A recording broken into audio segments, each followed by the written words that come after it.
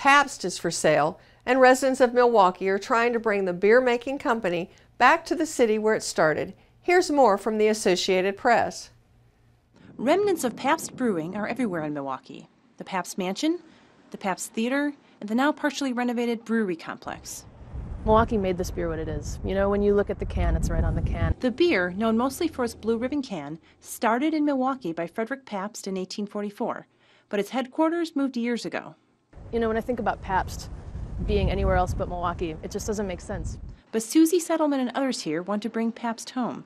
After hearing reports, the company was for sale. She helped start a petition asking Los Angeles owner Dean Metropolis to give Milwaukee first right of sale. So far, they have about 1,300 signatures.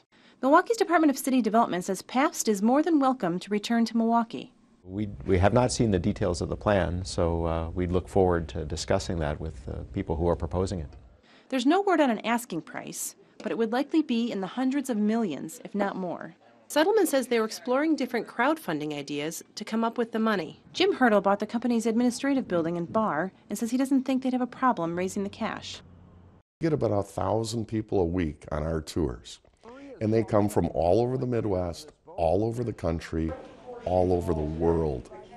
And they've seen this, and when they hear about this, they're going to say, I want to buy a share of stock.